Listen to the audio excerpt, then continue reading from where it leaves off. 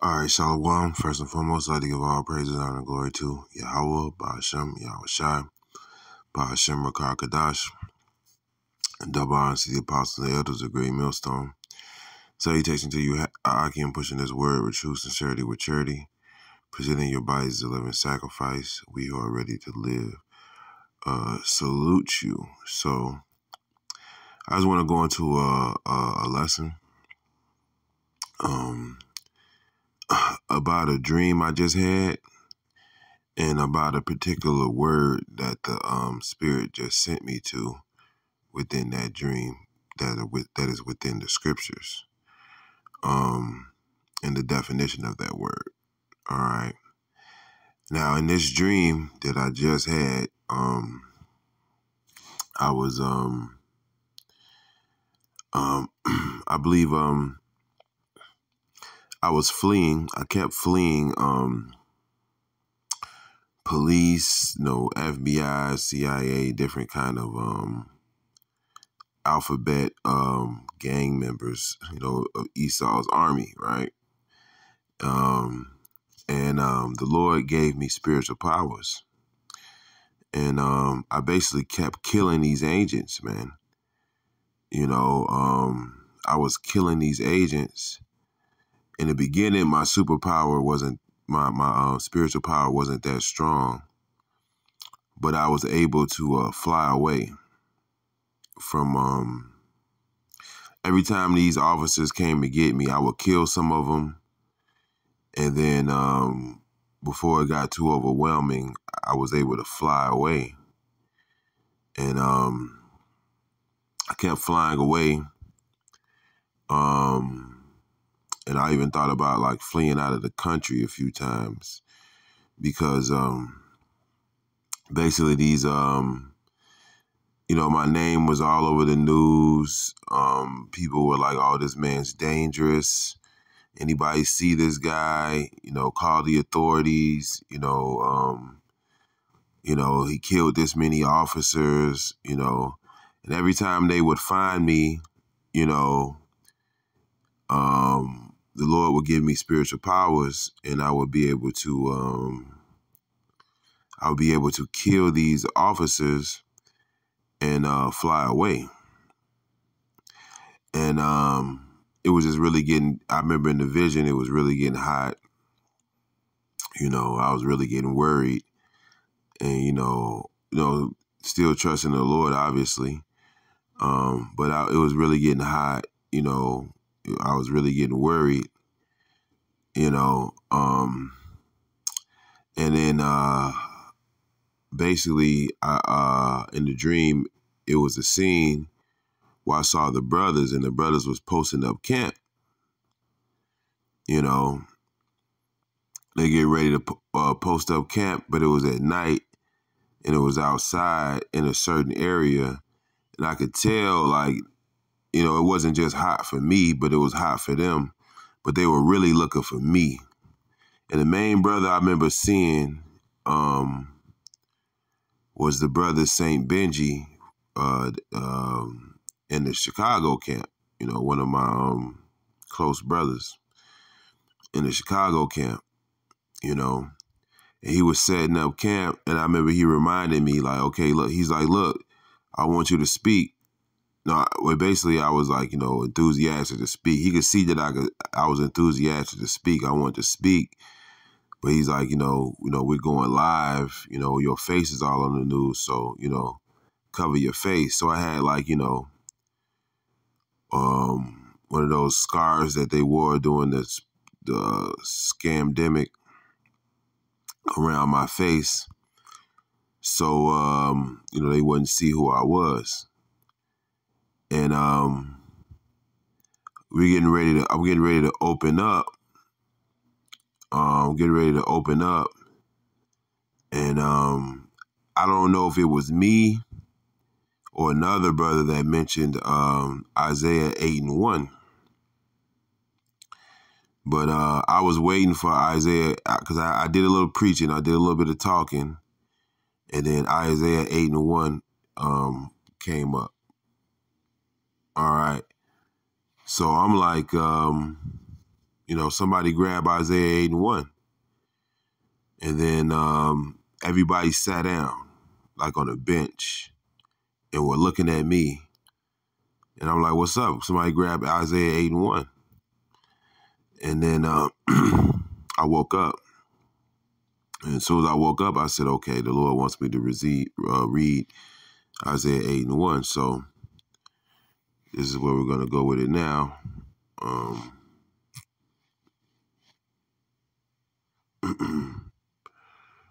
All right, so let me grab that right now.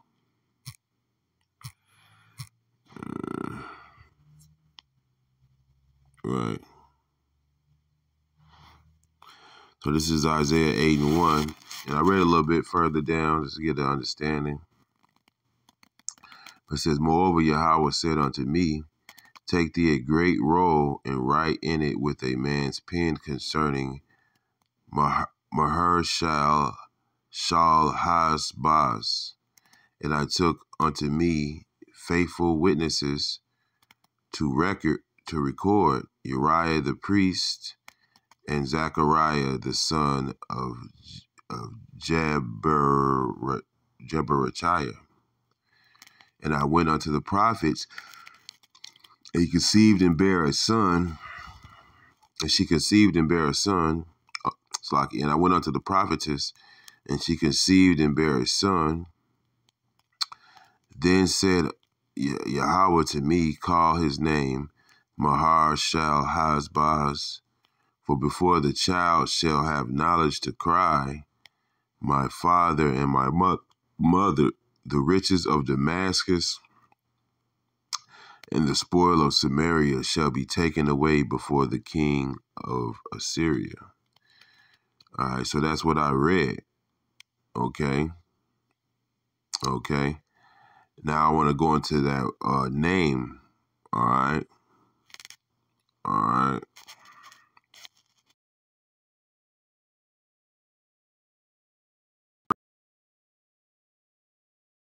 Okay. Which we understand to be swift. Okay. It's kind of ironic because in that dream, these Edomites, they were swift to come after us. They were swift to come after me. But the Lord made me swift to escape. All right. He gave me spiritual powers to make me swift to escape. Now it says Mahar, Shalal, Chash, Baaz. Okay. Hopefully I'm saying it right. Any brother that's more proficient in the Hebrew, you can correct me. But it says Mahar, Shalal, Chash, Baz, or I would think it would be Baaz. I could be wrong. Yeah. So, Mahar, Shalal. Right. And it says, all right, hasting is the enemy to the booty. Right. Hasting is the enemy to the booty. All right. Booty, swift. Swift to booty. Right. Swift to prey. Right. Swift to the prey. Mahar, Shalal, Kaz, Baz, the symbolic name of the son of Isaiah. Right. So swift to the prey. And that's what Esau. All right, let me see. Symbolic name of Isaiah.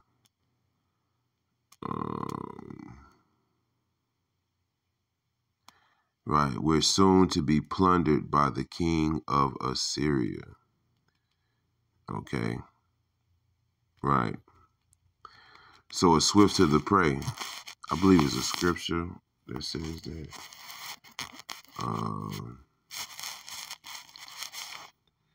Let me see. Eagle.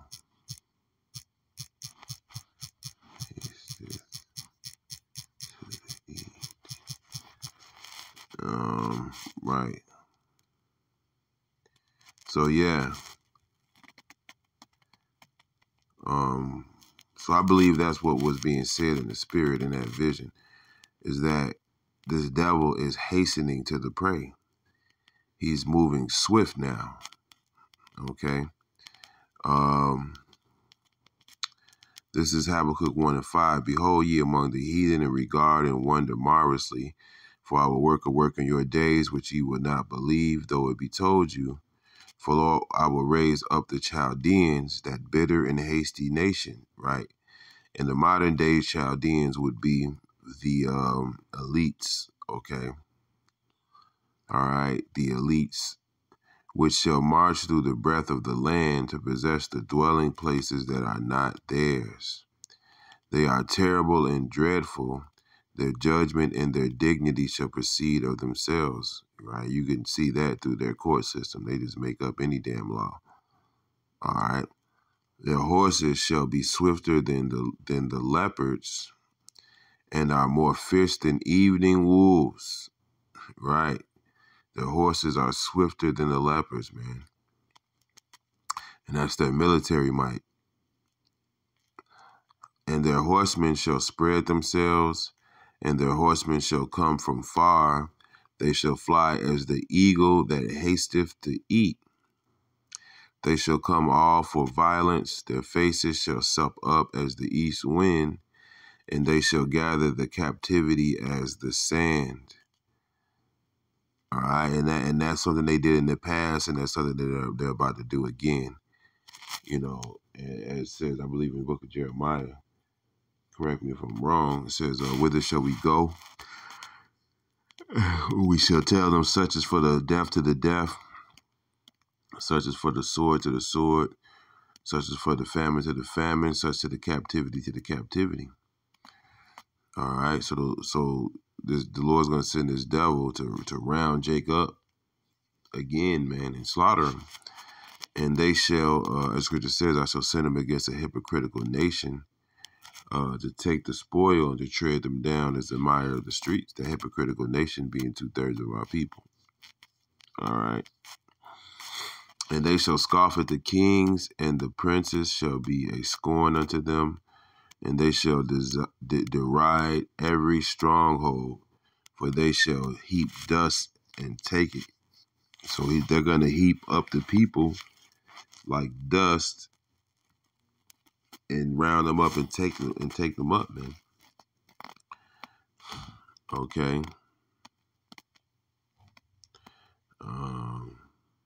Then shall his mind change, and he shall pass over and offend, imputing his power unto his God.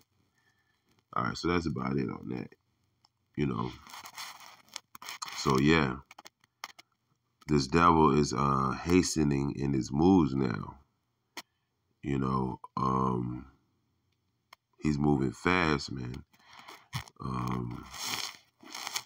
You know, it's one of the favorite scriptures on this. He has but a short. Yeah, he knows that time is running out, man.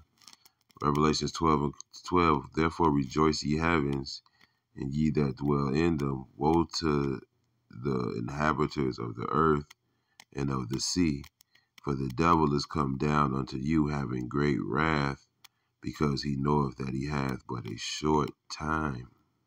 Okay? So yeah, man. And that's why I believe that vision was telling me, you know, because this devil was moving fast, and even in the way Jake was setting up camp, you know, it was like the majority of the brothers were all together. You know, it wasn't no breaking camp. It was in a secluded place, and it was at night. You know, the brothers were going to go live, but they didn't want it to be, I could tell that they didn't want it to be known where they were recording from. You know, and I definitely didn't want my face shown because I had killed a bunch of officers with spiritual power, man, like laser beams. And I mean, I was shooting, like I remember shooting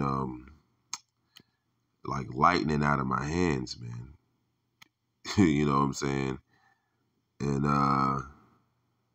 you know, I believe like lightning came out my eyes even at one point, man. I was fucking their ass up, man. And I kept flying away. You know, they couldn't get me on the ground level because, you know, I was just kept going into the sky, man.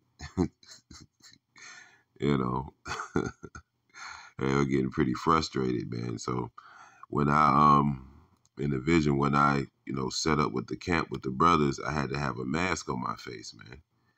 And it's going to be like that. You know, they got this thing called facial recognition.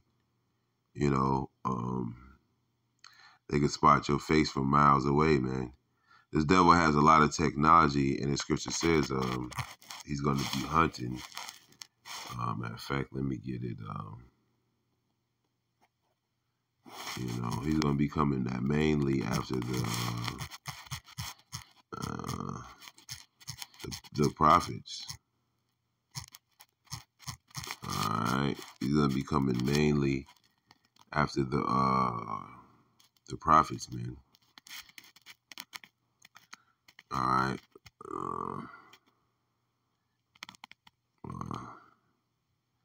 Right. This is Isaiah 16 and 68. For behold, the burning wrath of a great multitude is kindled over you. And right. And why is that burning wrath kindled over us, right? Because these nations are angry. They're mad because we woke up, man. And we're exposing their ass, man. And we're telling them that what their judgment is, man. And that we're about to rule. So they're very mad. They're pissed off. They wanna kill us. All right. And they shall take away certain of you and feed you, being idle with things offered unto idols. All right. So some of us are going to be put in prison. All right. And they that consent unto them shall be had in derision and in reproach and trodden underfoot. So those that consent unto him, which is mainly taking that MOTB, that injectable implant that you can buy and sell with, that's like a grain of rice that they put in your hand. All right. Okay. Whether your right hand or your left, because the scripture says, there's one revelation that says your right hand, but there's another revelation that just says your hand. All right. Okay. You consent unto them, then you're not going to have the protection of the Lord. You're gonna be pretty much left at the mercy of Esau Edom, which has no fucking mercy. All right. For there shall be in every place and in the next city a great insurrection upon those that fear Yahweh. So they're going to be mainly coming after the men that fear Yahweh by Hashem Yahweh Shai. All right. Okay. They shall be like madmen, sparing none, but still spoiling and destroying those that fear Yahweh. So they're going to be mainly looking for those that call themselves Israelites, man. For they shall waste and take away their goods and cast them out of their houses, right? All you preppers. You got a lot of Israelite preppers. You got Israelites that bought land. They thought that would save them. When the scriptures clearly tell you in those evils, be pilgrims, be as pilgrims on the earth, man. Be mahar. You got to be mahar on your feet, man, in those days. You know what I mean? You have to be mahar on your feet, which is swift on your feet in those days. You got to be ready to move around. Then shall they be known who are my chosen, and they shall be tried as the gold in the fire. So then it's going to be known who the chosen of Yahweh B'Shem Yahweh Shai is. All right. Okay. Yeah, then it's going to be known who my chosen is, man. All right. And in that dream, man, the Lord made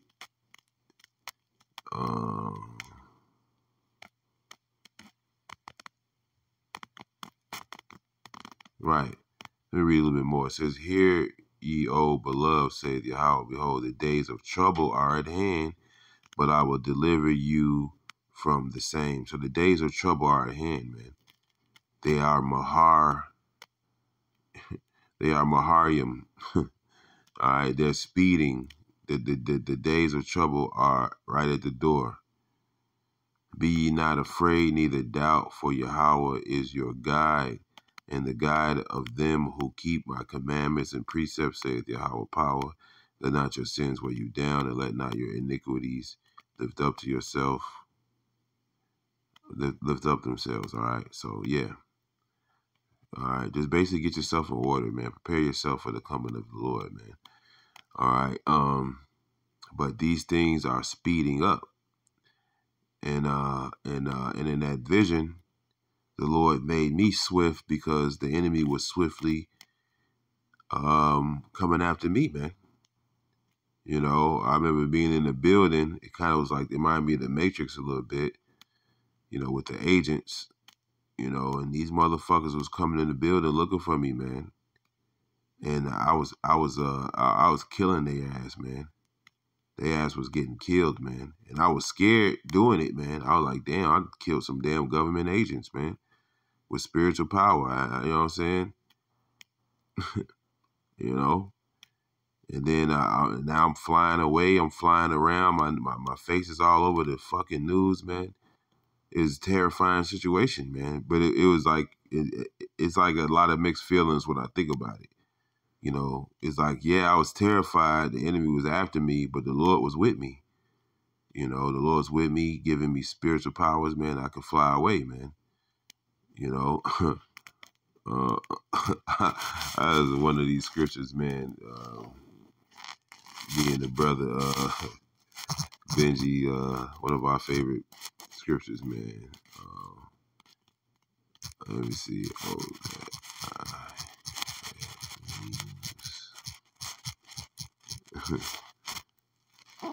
Right. Yeah. Because as the Lord gave me wings, man, not fucking Red Bull, man. This is Psalms 55:6. And I said, oh, that I had wings like a dove, for then I would fly away and be at rest. All right. And the Lord gave me, you know, a little bit of rest, man. You know, in my distress, I was able to fly through the sky, you know, like, damn, these people can't get to me here, man. And when I finally rest on the ground, I was around brothers, you know what I'm saying? And, you know, the brothers, they knew that everybody was looking for me. They knew the whole breakdown. I didn't have to explain nothing to them. You know what I'm saying? When I landed on the ground and talked to the brothers, they knew what was going on exactly. They knew that I had killed a bunch of fucking agents and with spiritual power, and that they was looking for me. That's why the brother Benji told me to put some on my face, because we about to go live. You know, we about to go live. Just put some on your face. You know what I'm saying? You know, so I was looking kind of like a ninja and shit. You know, but yeah, man. You know, the Lord's gonna give His men spiritual powers in that day, and it'd be nice to be one of those guys that get it. You know, really, in the end of the day, I just want to make it out of here. You know, it'd be nice to be able to fly and do all that, you know. But eventually that'll come in the kingdom. So I'm not, so to say, in a rush for that. But then again, I am, because I'm in a rush to get in the kingdom. You know. But, you know, shit, another brother gets spiritual power that's around me, man. Shit, I'm finna stick to you like glue, you know what I'm saying? Shit, whoever the Lord give it to, man, in that day, man. You know, however the Lord grants deliverance, man, I'm all for it, man. You know, so that's pretty much it. Just a vision I wanted to share, and just a breakdown of that name. Hope it was some edification with this. Shalom and the Bible Ball.